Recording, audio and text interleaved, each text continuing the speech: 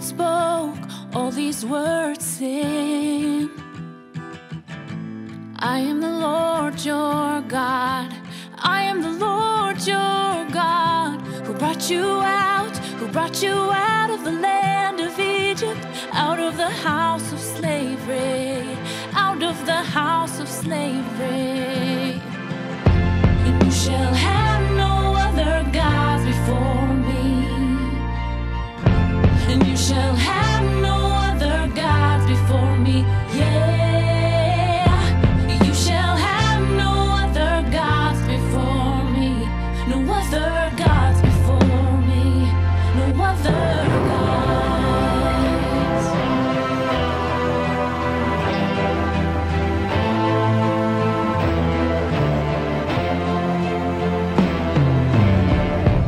God spoke all these words, saying,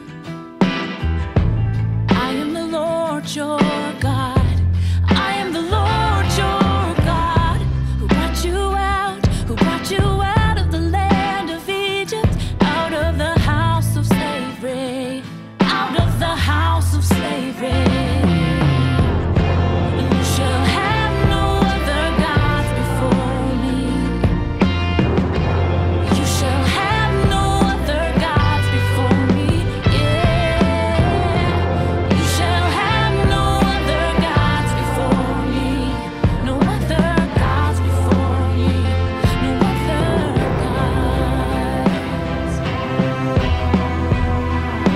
gods.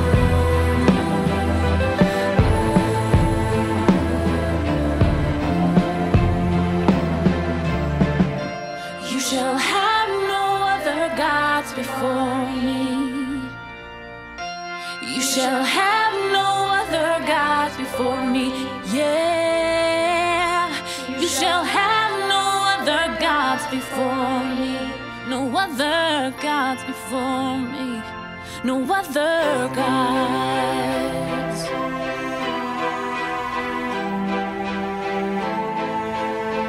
Exodus 20, 1 through 3.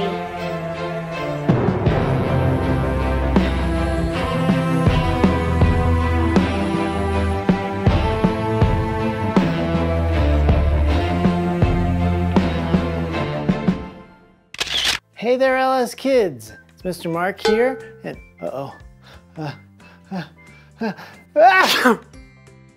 Ooh, sorry about that. Today we're going to be reading chapter 8 from The Biggest Story. And before we get started, let's look at some things that you might need for today's lesson. If you have one at home, you might want a copy of The Biggest Story. If you don't have one, don't worry, we'll be reading the story for you right here today. Some things you'll also need are your eyes, your ears, some paper, something to write or draw with, something to color with, a chair, some hand sanitizer, a Lego X-Wing, a giant stuffed animal, an extra large football, a big soft cube, some bubbles, a balloon, and of course you'll need to bring yourself.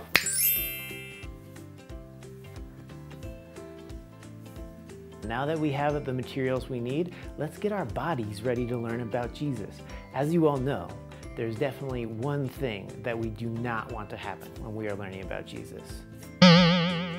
If you said pull a muscle, go ahead and put one hand in the air and give yourself a high five. So if you don't want to pull a muscle, what's the one thing that we need to do? Stretch it out! All right, boys and girls, for our first stretch, we're gonna stand up. Everybody stand up.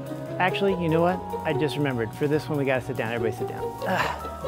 Oh, you know what? Now that I'm sitting down, I think we need to stand up. Everybody stand up. No, it's sit down. It's definitely sit down. Sit down, sit down. You know what? Maybe it is stand up. Up, up, up, up. Okay, okay, okay. For our first stretch, we'll go down, touch your toes, and reach for the sky. Touch your toes, reach for the sky. Touch your toes, reach for the sky. Touch your toes, reach for the sky. Toes, sky, toes, sky, toes, sky. And everybody hands on your hips. Okay, good. And now, what we're gonna do is we're gonna take a quick lap. Everyone take a lap. Here we go.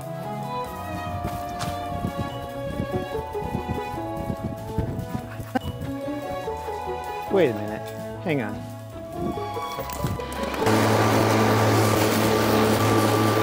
Sorry about that, boys and girls. For our next stretch, shake it up. boom. And then take this leg right here, shake it up, step. Okay, good. And now take this hand right here and everyone say hello. And then we're gonna go down, touch this toe and back up. And then everyone take this hand right here and say hello. Touch this toe and back up. And this toe, and this toe, and this toe, and this toe, and this toe, and this toe, and this toe, and this toe, and this toe. Okay, and everybody hands on your head and baby steps to the middle.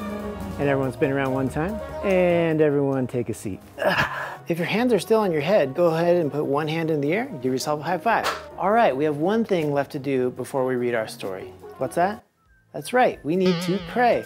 So will you all please pray with me? Let's fold our hands and lock them together so we're not touching anyone else or distracting anyone else. And let's close our eyes and bow our heads so we can give God our full respect and attention. And I will pray for us. Here we go.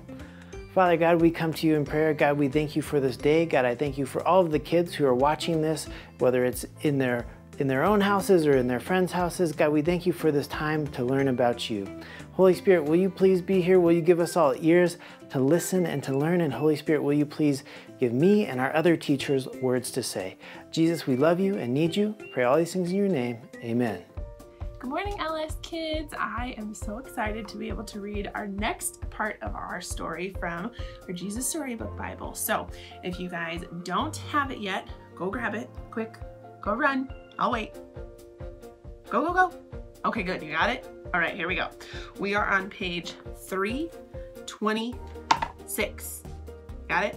326. Okay, so if you remember what happened last time, we were reading and Jesus had just risen from the grave, right? And he had come out of the tomb and he went and he saw all of his friends. And what did he tell his friends to do? To go and tell them the good news. And then he rose back into heaven. And then he said, I will come back for you. I have a plan and I'm coming back. So in the meantime, now we're focusing on what God's friends are doing. So here we go. God sends help. That's the name of this story. Jesus' friends and helpers huddled together in the stuffy upstairs room. Even though it was sunny outside, the shutters were closed and the door was locked. Wait in Jerusalem, Jesus had told them. I'm going to send you a special present. God's power is going to come into you. God's Holy Spirit is coming. So here they were waiting. Actually, mostly what they were doing was being scared and hiding, but you can't really blame them. Their best friend had left. The important people and leaders were after them, and Jesus had given them a job, and they didn't know how to do it, so it was kind of scary. As they waited, they were praying and remembering how from the beginning, God had been working out his secret rescue plan. And all of the things that God had done had come true, and he had followed through on all of his promises, so they were scared. They were still trusting God. Suddenly, a strong wind filled the room, whistling through the walls, rustling through the straw on the floor, and there, on everyone's heads, shining in the gloom, were flickering flames. Wouldn't you be freaked out if you were in a dark room and then all of a sudden a bunch of light and fire were on top of your head? It'd be kind of a little weird.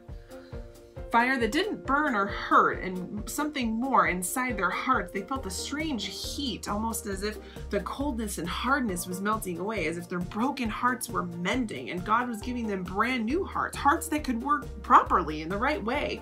How it happened, they didn't know, but they knew God's power had struck their hearts ablaze, and Jesus himself was coming to live inside them. They had seen Jesus go away, but now he was closer than he had ever been, inside their hearts with them all the time. And this time there was nothing that could separate them. Jesus would always be there with them, loving them, whispering the promise that would get rid of the poison and the terrible lie and the sickness in their hearts. God's wonderful promise to them, you are my child and I love you. Make your home in me, and as I make my home in you, Jesus had said. Could it be? Heaven was coming into their hearts. So when we say that we have the Holy Spirit within us, that's what we mean, is that Jesus is with us all the time, no matter what. That's pretty stinking cool. They threw open the shutters, sunlight flooded the room as their hearts filled, and love filled their hearts. And the little room was filled with happy noises, dancing feet, singing, laughing. They unlocked the door and surged out into the streets as if they had never been afraid. Peter spoke in a loud voice so everyone could hear. Jesus died for you, he said, because he loves you, but God made him live again. Isn't that so cool? He rescued you. People stopped and listened. The words sank down deep in their hearts and worked like medicine that makes you feel better and works well, like an antidote to a deadly poison, like a kiss that wakes you from a deep sleep. Stop running away from God, Peter said. Run to him instead so he can love you and make you free. And Peter told them of the wonderful story of God's love, God's never stopping, never giving up, unbreaking, always and forever love. How Jesus had come and all that had happened. That's a pretty awesome story. I mean, wouldn't you be so excited to tell that story? There were lots of people from far away countries in Jerusalem. They couldn't speak the same language, but they listened to Peter. Everyone could understand what he was saying in their own languages. So this person might have been speaking Spanish, or might only understand Spanish, but he understood what he was saying. And this person might have spoke French, but totally understood what he was saying. And this person might have understood English, but they could still understand. That's what the power of God can do. So many people believed, and many became Jesus's new friends and helpers.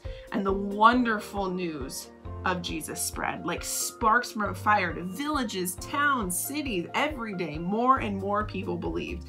And so it was that the family of God's children, his special people, grew. One man watching, though, said, "I'll stop this." Saul said, but this was God's plan, and nothing in the world would ever be able to stop it. See this guy right here? This is Saul, and this is who we're going to talk about next week. So I love this story because it's really, really important to remember, even when we have hard times, or even when we're a little confused, and just like those people and God's friends at the beginning of the story, when they're all huddled in a room and they're scared and they're upset. I mean, think about it. They had their friend just left and they had a really important job to do. They didn't even know where to start, and a bunch of people were after them and they were all so scared. But then God had his presence in them with the Holy Spirit, and that helped them be brave and strong, just like Jesus wants us to be. And so when you get scared, when you're not sure, when you're confused, when you're not sure what on earth is going on, then that's when you can remember you have the Holy Spirit in you, and the Holy Spirit will guide you and help you walk alongside with Jesus with whatever it is that you're trying to overcome and trying to tackle, because you can handle it. And that's why God has you here, and that's why he loves you, because you are strong enough to handle it when you have God with you. So I am really excited because next time we get to talk about Saul, which is kind of a bunch of people's favorite story, kind of mine too. So I'm really, really excited. I hope you guys are having a happy summer. I know tomorrow a whole bunch of you start school. So if you haven't started school yet, good luck, study hard, and I hope to see you guys soon. Bye. All right, boys and girls, it's time to stand up out of your seats because we're going to worship our God together. Psalm 55:22. Cast your cares on the Lord, and he will sustain you. He will sustain you. Cast your cares on the Lord, and he will sustain you. He will sustain you. He will never, never, never let the righteous fall. Let the righteous fall. No, he will never, never, never let the righteous fall. Let the righteous fall. No. Cast your cares on the Lord, and he will sustain you. Sustain you. I said, cast your cares on the Lord, and he will sustain you. He will sustain you. And he will never, never, never let the righteous fall. Let the righteous fall. No. He will never, never, never let the righteous fall. Let the righteous fall. No. Psalm 55:22.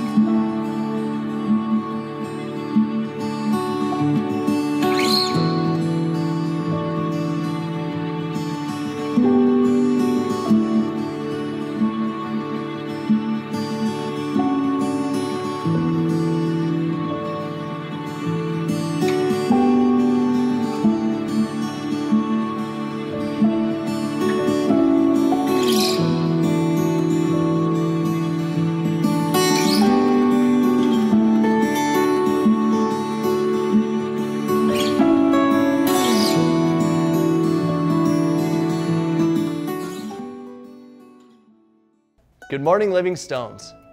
My name is Derek Anderson. I am a covenant member and a community group leader here. If this is your first time joining us, a special welcome goes out to you.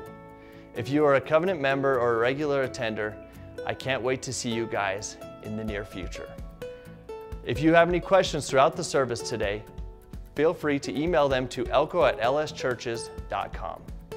Let's pray. Dear Heavenly Father, thank you for my church family. I am blessed you brought these people into my life and glad to call them my brothers and sisters. I pray for them today as we deal with difficult challenges in life.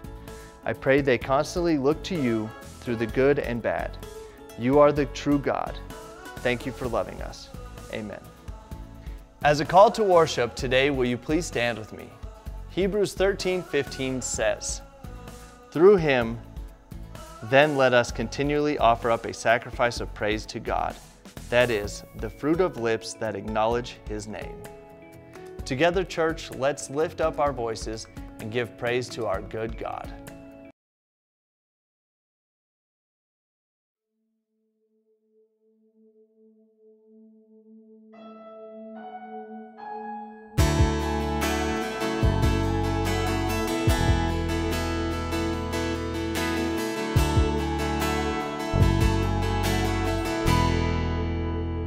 By his stripes we are healed, by his nail-pierced hands we are free, by his blood we're washed clean, now we have the victory. The power of sin is broken, Jesus overcame it all. He has won our freedom, Jesus has won it all. Hallelujah, you have won the victory. Hallelujah, you have won it all for me, and death could not hold you down. And you are the risen King, seated in majesty. You are the risen King.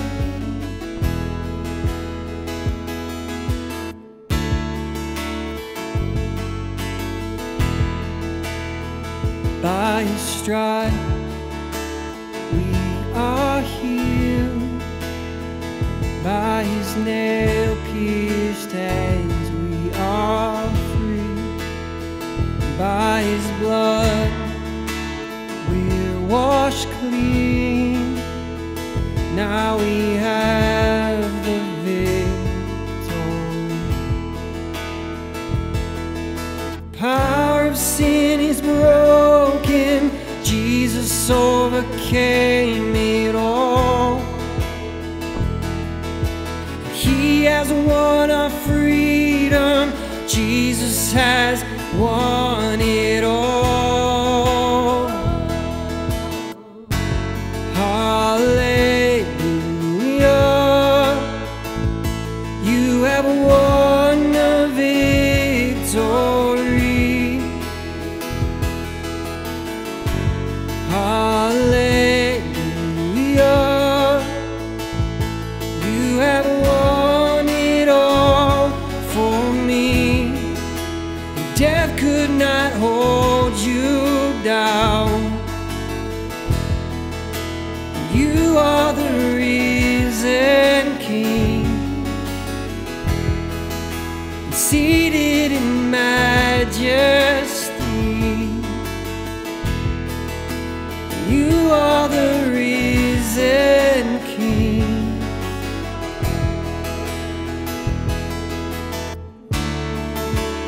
Oh,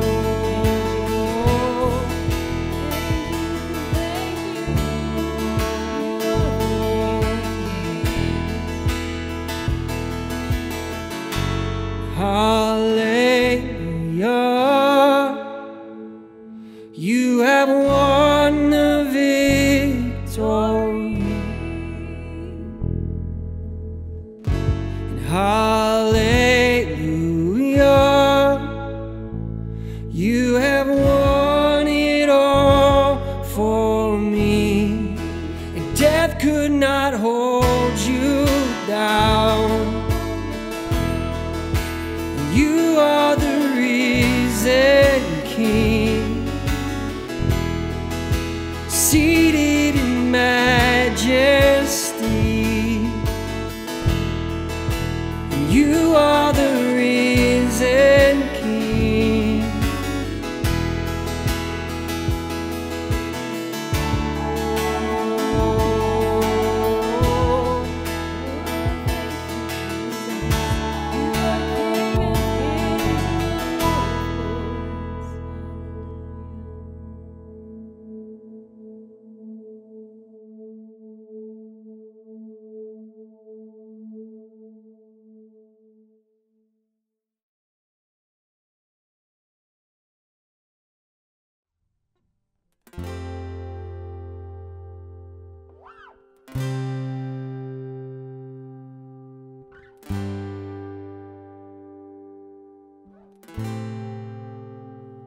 You are here, moving in our midst.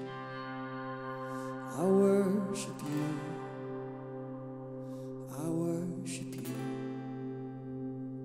You are here, working in this place. I worship you. I worship you.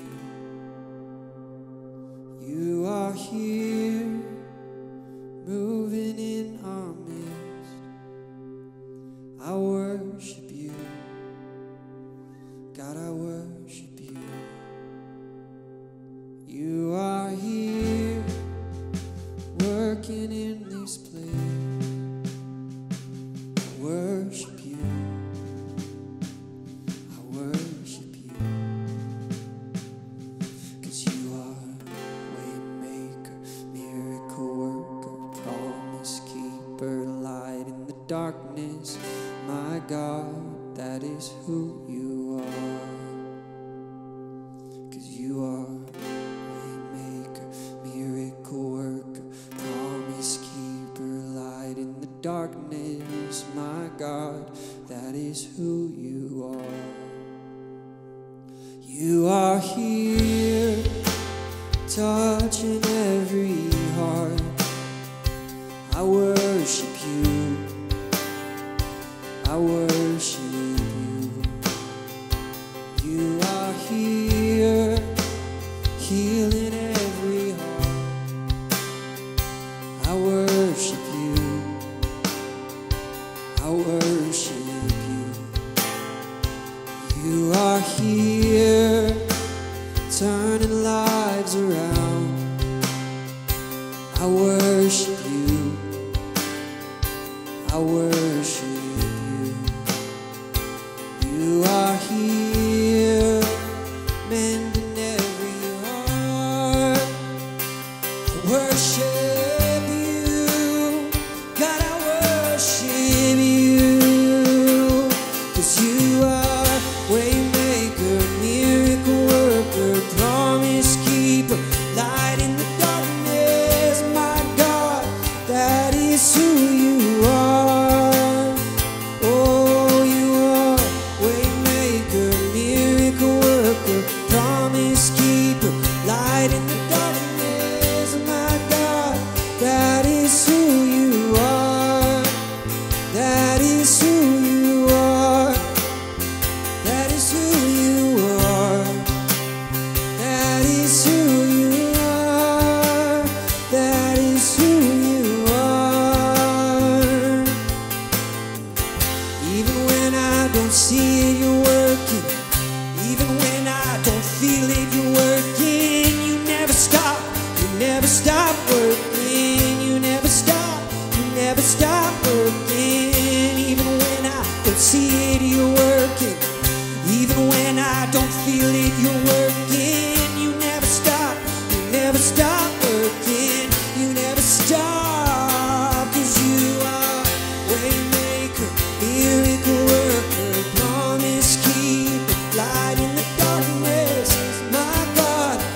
is who you are. Oh, you are waymaker, miracle worker, promise keeper, light in the darkness. My God, that is who you are.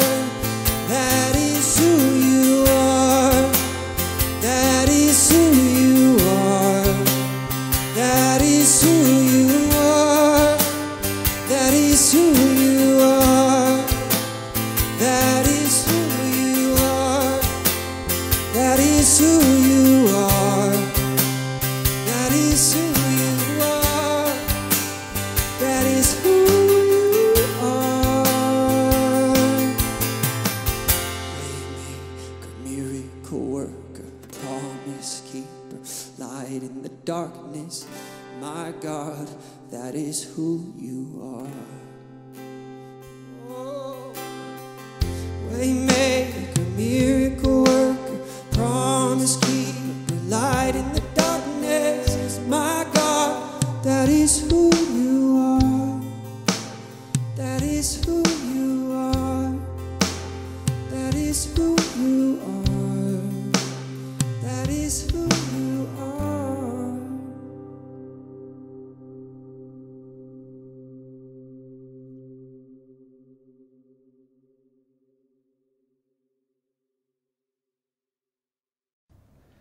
At LivingStones Church, our worship of God encompasses every aspect of our lives.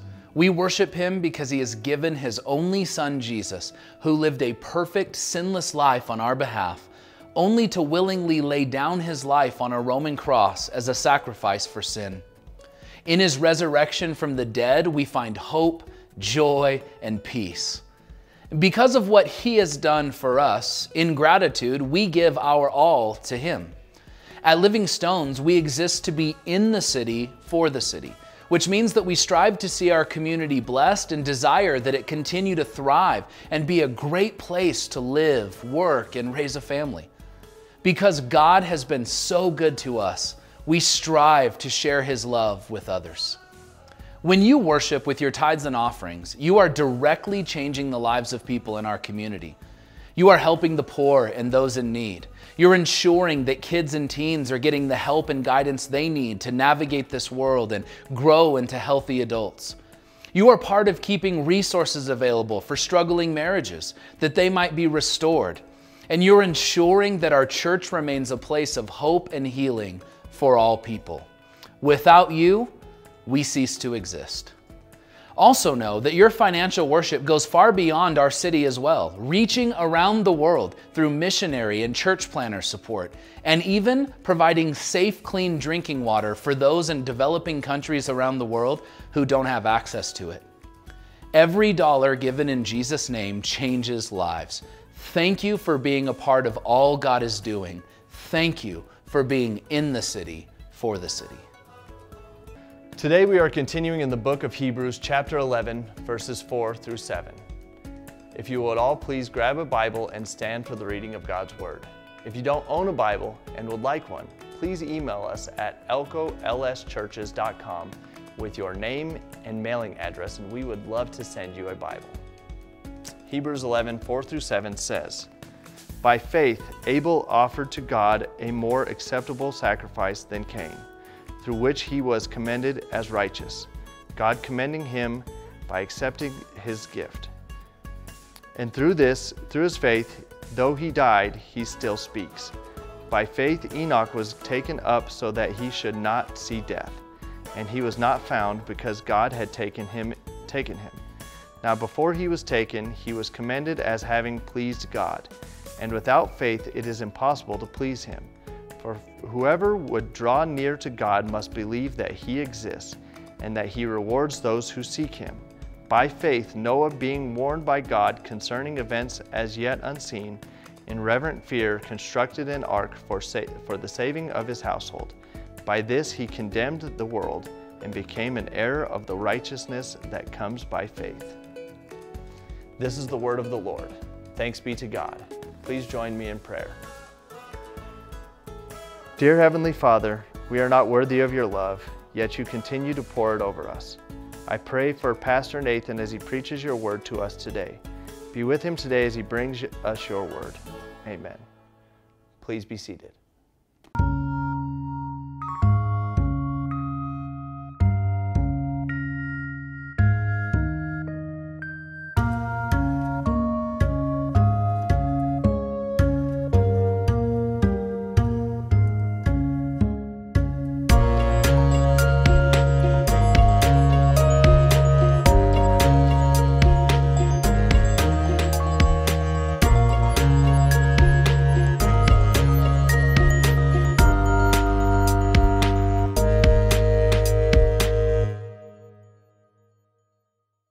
What's up, LivingStones? How we doing? My name is Kyle, and I'm one of the pastors here at LivingStones Reno. And it's my privilege to be able to preach the word to you today. And I just want to say a special welcome to the Elko Church. What's up, Elko? How are you guys doing? I love you. We're grateful to be able to just preach the word to you. We're grateful for the work that you're doing up there in Elko, and we're also grateful for the continued faithfulness that you guys have. We are going to get through this year. COVID 2020 year has been terrible and hard in so many ways, but God is with us. Jesus is on the throne, and we're going to get through this, and he's going to be exalted. Also want to say a special welcome to those of you who are not yet Christians or people who are investigating the faith. And maybe you're coming today with a lot of questions about what is Christianity? What is this all about? And today is a great day for you to be here because today we're talking about what is Christianity. And one of the things that we believe as Christians is that we live a life of faith. We live a life of faith. It is faith that pleases God. That's what we believe as Christians, that it is faith that pleases God. And we're going to be discovering that today in the book of Hebrews, chapter 11, and we're going through verses 4 through 7. And this passage is a passage that shows us that it is faith that pleases God. And you might ask the question, well, what does faith look like? What does it look like? You know, I ask that question. I'm a kind of guy who I don't want you just to tell me, I want you to show me. And I have this in so many aspects of my life. You know, one of the things I like to do is exercise. I've always liked doing that or playing sports. And if you were just to sit here and tell me an exercise, I probably wouldn't understand. I would say, hey, thank you for telling me, but I need you to show me. Show me what you're talking about so I can do it. Even when it comes to reading instructions, I hate reading instructions unless they have pictures. If they have pictures, I'm like, sweet. A lot of times I don't even read the words. I just look at the pictures. That's probably why I put the stuff together wrong a lot of the time. But I like to see it, not just hear it. You know, I've done my fair share of working on cars. I'm by no means a great gearhead or anything like that. But, you know, sometimes people will talk to me about what's broken in the car and what I need to fix. And I'm like, I have no idea what you're talking about. I need you to show me. And if you show me, I could probably be able to fix it. That's why I love YouTube. YouTube has helped me work on so many cars. It's been great because it shows me exactly what I need to do. And when it comes to faith, a lot of times we don't want to just be told what to do or what faith is. We need to be shown what it looks like. We need to be shown what it looks like. And that's what today's passage is. In this passage, the author is telling his church what faith looks like. And he does it through three pictures, three portraits of people from the Old Testament. In Genesis 4, Genesis 5, and Genesis 6. And those three people are Abel, Enoch, and Noah. And that's how we're going to break down the sermon today. We're going to talk about Abel, Enoch, and Noah and what they show us about faith, because it's faith that pleases God. Okay, so let's first look at Abel. Verse 4. It says, by faith Abel offered to God a more acceptable sacrifice than Cain, through which he was commended as righteous, God commending him by accepting his gifts. And through his faith, though he died, he still speaks. So first we have this portrait of Abel. Now, if you go back and you read the beginning of chapter 4, you're going to read the story of Cain and Abel. And these are two brothers. They're the first children of Adam and Eve. Cain was the older brother. Abel was the younger brother. And Cain was a worker of the ground. He was a farmer. And Abel was a keeper of sheep. He was a shepherd. And Cain one day ended up bringing a sacrifice to God. And as he brought a sacrifice to God, so did Abel.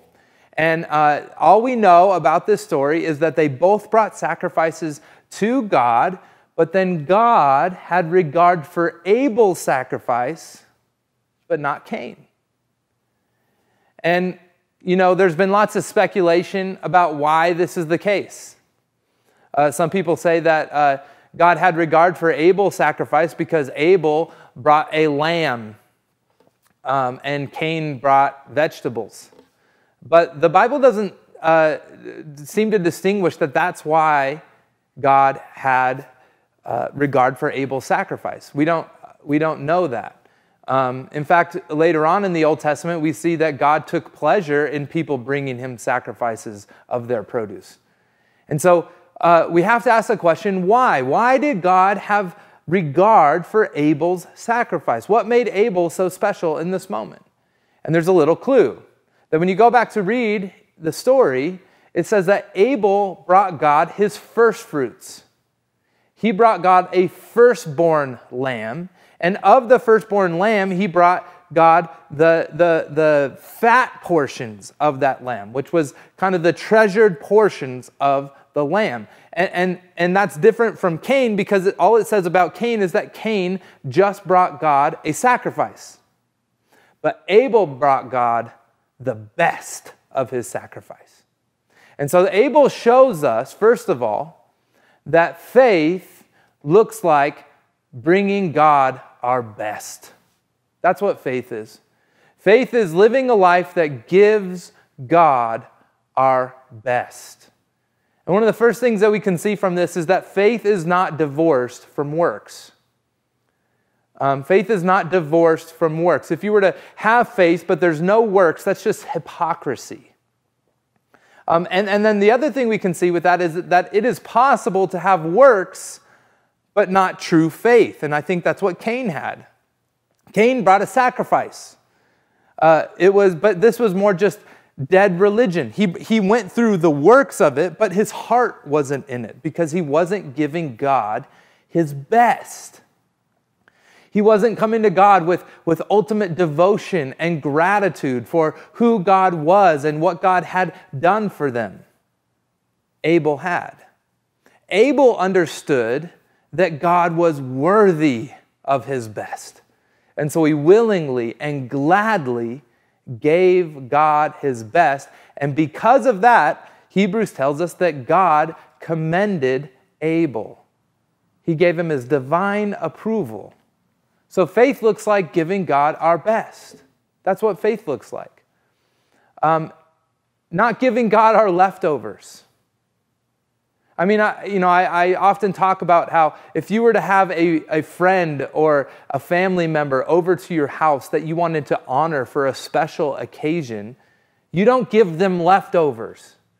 You don't say, you know, last night we had some spaghetti. We got some leftover spaghetti. Let's pull this out and give it to you. If you want to honor them, what do? You go to the grocery store and you buy them a steak or you buy them their favorite food, and then you come home and you labor over it to give them your best because you want to honor them. And that's what the life of faith looks like.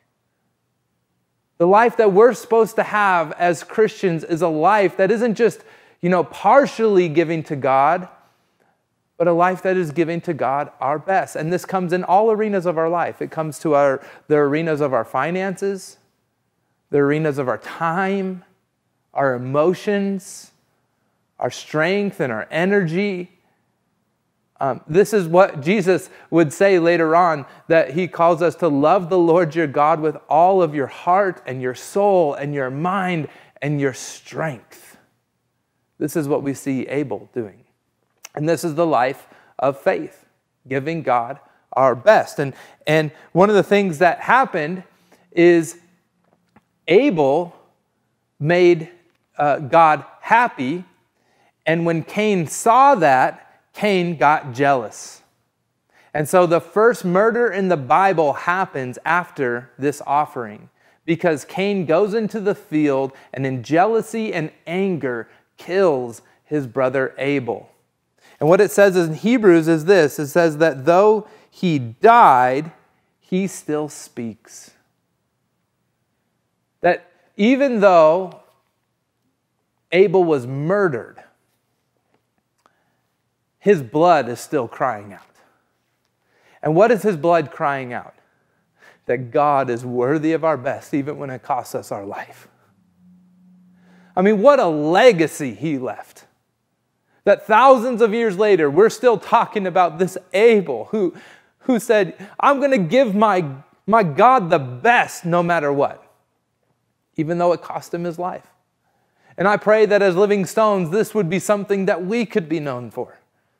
That we could be known as a church that's willing to give God our best, even if it costs us everything. What a legacy that would be. To give God our best, because what pleases God is a life of faith. The second story we see here is the story of Enoch. It says here in verse 5, by faith, Enoch was taken up so that he should not see death, and he was not found, because God had taken him. Now before he was taken, he was commended as having pleased God. And so this is the story of Enoch, and it's recorded in Genesis chapter 5, verses 19 through 24. And there's not much said about Enoch. It's literally like a little paragraph this big. But what is said about Enoch is that Enoch pleased God.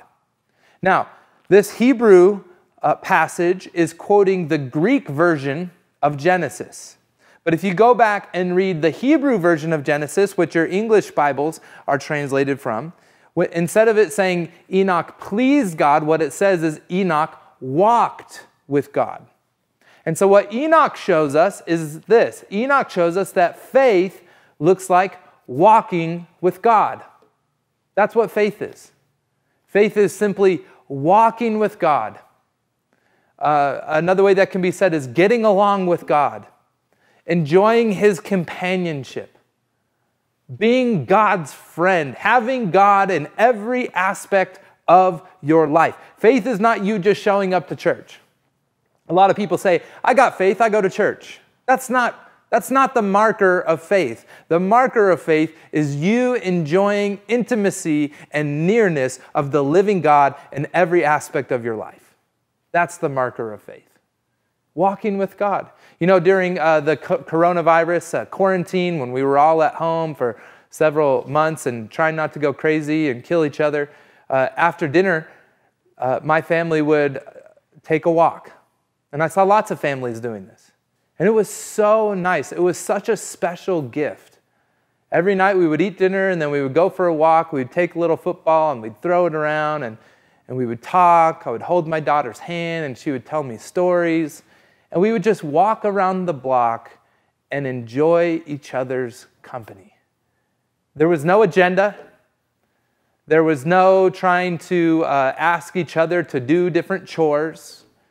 It was just simply enjoying each other's presence. That's what it means to walk with somebody, to be in their presence. It also means to bear one another's burdens. You know, when somebody says, I'm going to walk with you through this, they say, I'm going to be with you. I'm going to be right by your side. I'm not going to abandon you in your time of darkness. And that's the God we serve. The God we serve is a God who walks with his people. Even though we walk through the valley of shadow of death, we will fear no evil, for he is with us. His rod and his staff, it comforts us. He is with us. The story of the Bible is that God is not this distant, powerful, impersonal force, but rather he's a relational God who loves us and wants to walk with us. That's the hope of the gospel, is that by faith you can walk with God. You see, God is not like a prison guard. You know, a prison guard is somebody who has power to make your life comfortable or miserable. And if you just behave well enough, your life will be pretty comfortable. But if you misbehave, your life will be miserable. And a lot of us view God like that. We view God as kind of a prison guard. But that's not who God is. God is a father. You know, the illustrations that God uses to describe himself are things like father, shepherd, friend, groom, helper, counselor. Jesus himself is called Emmanuel, God with us. He is the God who dwells with his people. This is God's desire. And Enoch walked with God. He accepted this gracious gift from God, and he walked with him. And this passage here in Hebrews says that God is pleased and delighted in those who walk with him. It says here in verse 6, "And without faith it is impossible to please him, for whoever would draw near to God must believe that he exists and that he rewards those who seek him." You see, in seeking God and in walking with God, there is a great reward. There's a great reward. You get the presence of the living God, the one whom you're made in his image. And you get to, when you walk with him, the reward is also that you get to bear his presence to a broken world. You know, my wife thinks I'm crazy. And that's because as a pastor, I have to officiate many funerals, and that's always sad. And after a funeral, I'm always thinking about what I want my funeral to be. So I frequently think about my funeral, and that's why my wife thinks I'm crazy. But I think about, what are people going to say on that moment after the pastor gives the eulogy and people stand up to start to give parting words and things that they loved about the person? What are people going to say about me? Man, I think the highest compliment could be, he walked with God. I mean, I think if I had a tombstone out there somewhere where somebody would maybe perhaps stumble upon it and all it said was, he walked with God. That would be the kind of life I would want to be known for. The kind of life that where people would be at the funeral saying, I was broken, but because he walked with God, I knew God. I experienced God through him. And that's the kind of people that I want LivingStones to be. I want us to be a people who are concerned and consumed with walking with God, drawing near to him, taking his invisible hand through every day of this difficult life, walking with him. And you know, the good thing about walking with him is anybody can do this. You see, many people have like this fear, like God is not as approving of them or something because they don't know, they haven't memorized any books of the Bible, or they don't have great Bible knowledge, or they just don't know a lot yet. Well, you don't need to have a PhD in theology to walk with God. You just need to walk with him. All you need to do is believe that he exists and try to draw near to him. Yes, read your word. Yes, pray, but the goal is to enjoy his presence. This is the goal of human existence. This passage in Hebrews says that as Enoch walked with God, God took him up. That's why Enoch is one of the craziest stories in the Bible, even though it's this big. It says that he walked with God and God just took him up. That there was a day when Enoch just was taken up into heaven. He went from enjoying the presence of God in a limited way in this broken world to enjoying the presence of God in a full way in heaven. You see, that's what heaven is all about. Heaven is all about the presence of God. When you read about heaven in the scriptures, you read about, all these great things. You read about, streets of gold and palaces and this place where there's not going to be any crime and all broken things will be made new. But always the highlight of heaven when you read the Bible is God is there with his people. And the people are there with God. That's the highlight of heaven. The treasure of heaven is God. I like what John Piper says. He says, the critical question for our age is this. If you were to go to heaven and you were to have perfect health and all your friends and family that you love were there and there was no more strife and you weren't to have sin anymore and there weren't to be any brokenness, if you were to have all of the pleasures that you could possibly imagine in heaven, but God wasn't there, would you be satisfied?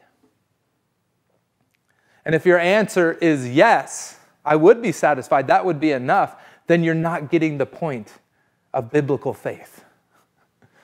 You see, the hope and the goal of biblical faith is God, walking with God, being with him in his presence. That's the goal. So Enoch shows us that faith looks like walking with God. And the last example we have here is Noah. Noah shows us that faith looks like taking God at his word.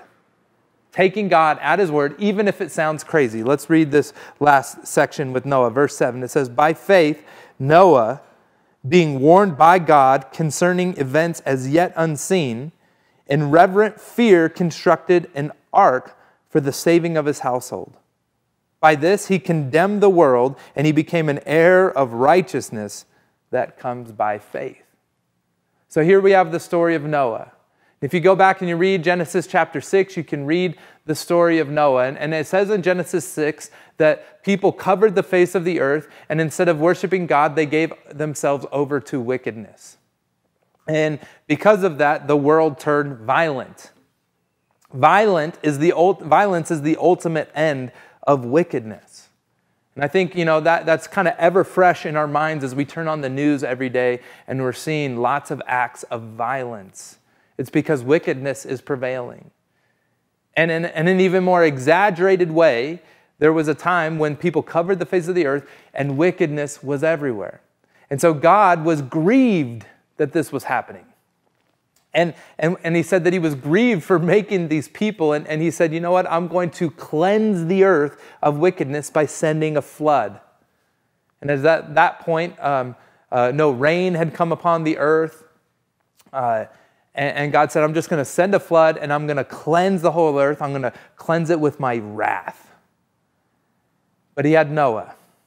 And Noah was also a man who walked with God, enjoyed fellowship with God. And he said, Noah, I want you to build a huge ark, like a massive, massive cruise liner type boat. And I want you to bring all the different types of animals of the world onto that boat. And I will preserve you and your family because of your faith. And I will cleanse this world. And so Noah did it. He did it in the face of all the mockery of all the people around. Because you got to think that this boat that he was building was so big, it took him several years to make.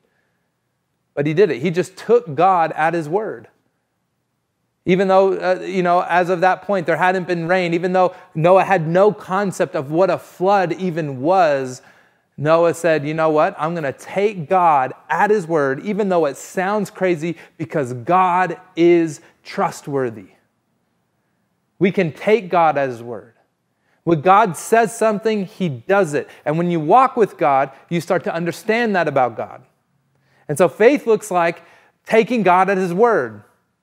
And even when it sounds crazy. So Noah took God at his word. He built this massive boat. He brought his family there, all the animals that God brought to him on it. And then the flood came. And after the flood came, Noah and his family's life was preserved. And the earth was cast into judgment. But Noah's life was preserved because God commended him as righteous for taking him at his word. And so that's the third aspect of faith that we see from this passage. The reason why God is pleased with a life of faith is because it's a life where we take God at his word. If God says it, we do it. And it says here in Hebrews that in doing so, Noah condemned the world. And it just alludes to the fact that that Noah took God at his word, even though the whole world was making fun of him, was mocking him, was criticizing him. But in the end, Noah was right. Because Noah preferred the smile of God over the approval of man. I love that. Sinclair Ferguson says that, the great preacher. He says, Noah preferred the smile of God over the approval of man. And that's what faith looks like. And I wonder if you're living that life of faith. Are you living a life that prefers the smile of God over the approval of man? Or are you living a life that wants everybody to be happy with you, and therefore you're not willing to take God at his word? And this comes to every arena in our life. Maybe you're a high school student or a college student, and you're entering into this life of faith, and you're calling yourself a Christian. Well, you know what that means is you got to take God at his word. Noah took God's commands as commands, not suggestions. Noah took God's commands as commands, not good ideas. And that's what the life of faith does. Even when it goes against the tide of culture and our friends and our family, we say, I'm going to choose the smile of God over the approval of man. When it comes to sexuality, when it comes to money, when it comes to relationships, when it comes to forgiving our enemies, when it comes to living a life of service and sacrifice and frugality, I'm going to choose the smile of God over the approval of man. That's what it means. And so Noah shows us this. And what this story of Noah shows us also about God is that God is a God who is committed to justice. God is a God who sees the wickedness of the world and is grieved by it. And He's a God who is committed to justice. He is returning to judge the earth. He's promised that He will never again flood the earth, but at the end, He is coming to judge the earth. He is a God who's committed to justice, but He's also a God who's equally committed to grace. That though He has promised judgment, He has also extended a hand of grace, just as He did to Noah. He said, to Noah, He said, build this ark. To us, He said, trust in my Son. God gave Noah a way to escape judgment. And Jesus comes to us and says, I am the way, the truth, and the life. Nobody can come to the Father except through me. Jesus comes to us and says, I am the truer and better ark who's about to bear the judgment for your wickedness so that you could walk with God. You see, Jesus is our way of grace. And, when we think about that, it actually makes sense why we would have faith in Jesus. If Abel shows us that faith is giving God our best, the reason why we gave God our best is because in Jesus, God gives us His best. In Jesus, God holds nothing back. He gives us His first fruits.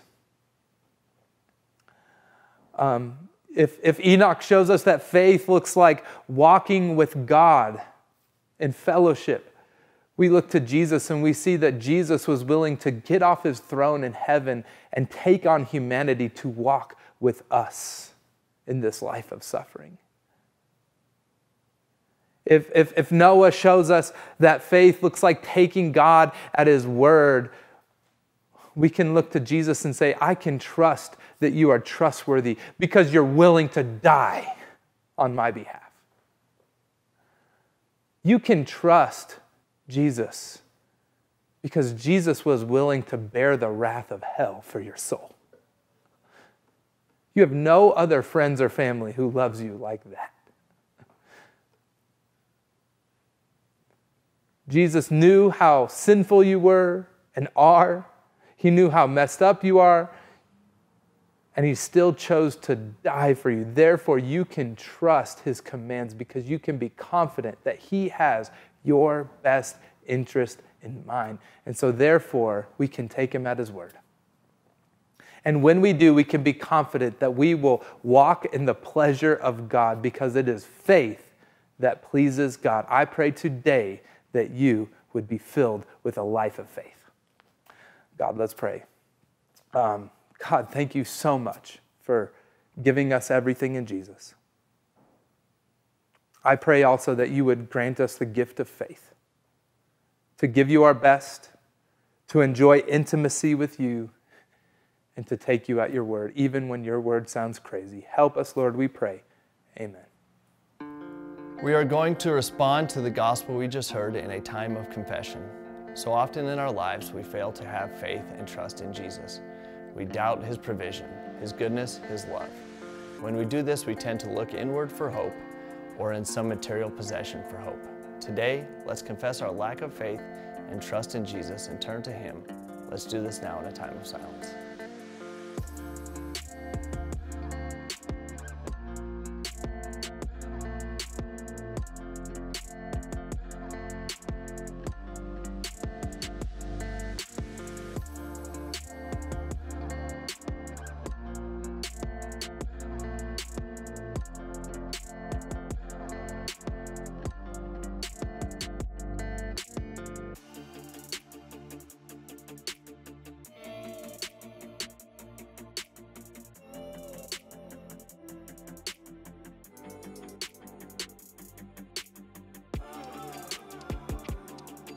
First Corinthians 6:11 says, "And such were some of you, but you were washed, you were sanctified, you were justified in the name of the Lord Jesus Christ, and by the Spirit of our God." Church, we see here that even though at times we are full of doubt, we have been forgiven. By God's grace, may the truth of this scripture allow us to fully trust in our God. Today, as the family of God, we get to remember the faith that has been given to us by God. We do this weekly through communion. As we take the wine, we remember Christ's blood that was shed. When we take the bread, we remember his body broken. As you are served communion, watch this short video and celebrate the faith that has been given to you by God.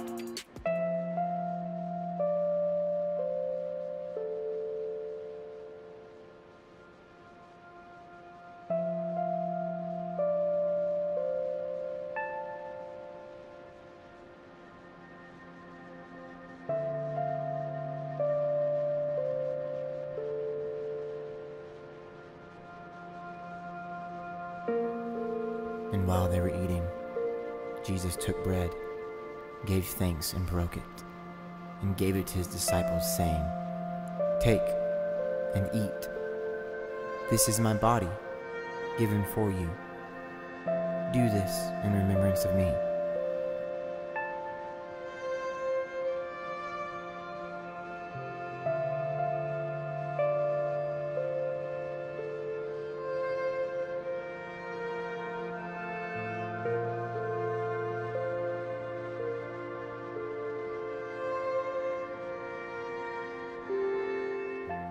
In the same way, after the supper, he took the cup, gave thanks, and offered it to them, saying, "This cup is the new covenant in my blood, which is poured out for many for the forgiveness of sins. Do this whenever you drink it in remembrance of me."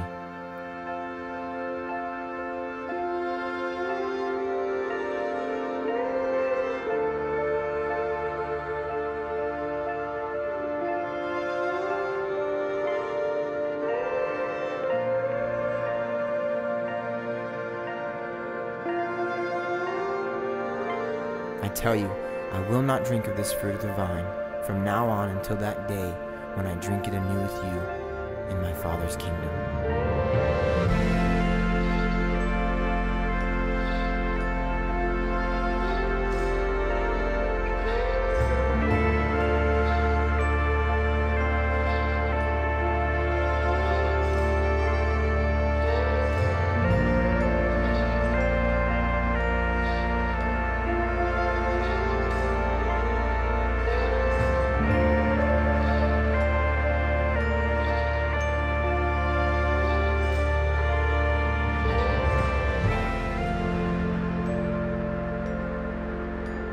For whenever you eat this bread and drink this cup, you proclaim the Lord's death until he comes.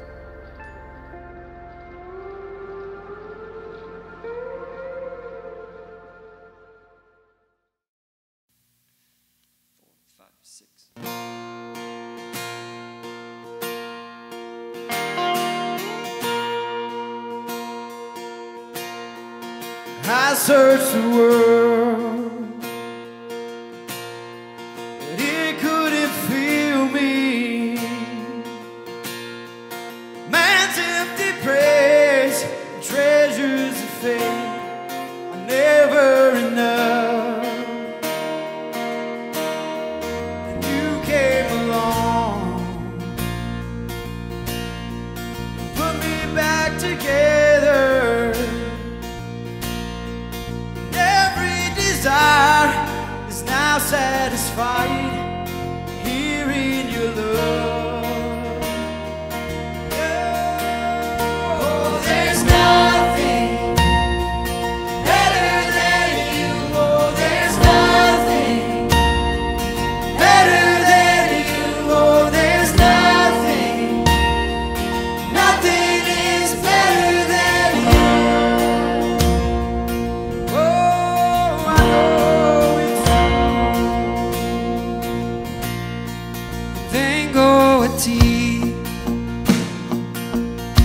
Si miedo, si reserva, cada fracaso es visto, Señor, y un tu amigo soy. Que el Dios de los montes es el Dios de los valles. No hay lugar que me puedo dejar de tu gracia y amor. Oh, there's nothing better than you. Oh, there's nothing better than you. Oh, there's nothing, nothing.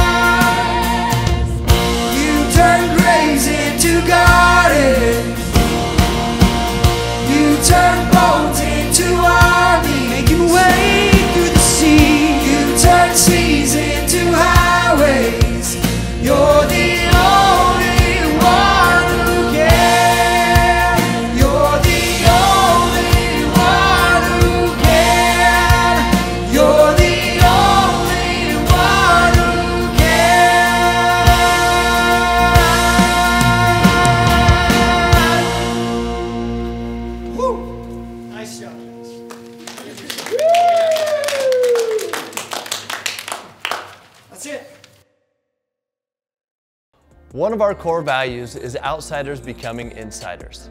Let's live into this desire this week and be bold in sharing our faith that has been given to us. Church, in benediction from Galatians 6:18, the grace of our Lord Jesus Christ be with your spirit. Amen. We will see you right back here next Sunday at 11 a.m.